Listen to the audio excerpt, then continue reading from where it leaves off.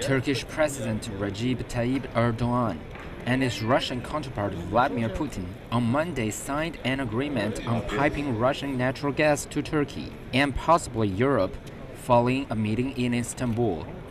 Putin's appearance in Istanbul for the 23rd World Energy Congress and a third meeting with Erdogan in 2 months is seen as a clear sign of warmer relations between their countries. The two leaders also announced that they discussed the Syrian issue in all its aspects. Putin announced as well the lift of a ban on Turkish fruits imposed after Turkey's downing of a Russian warplane in November 2015.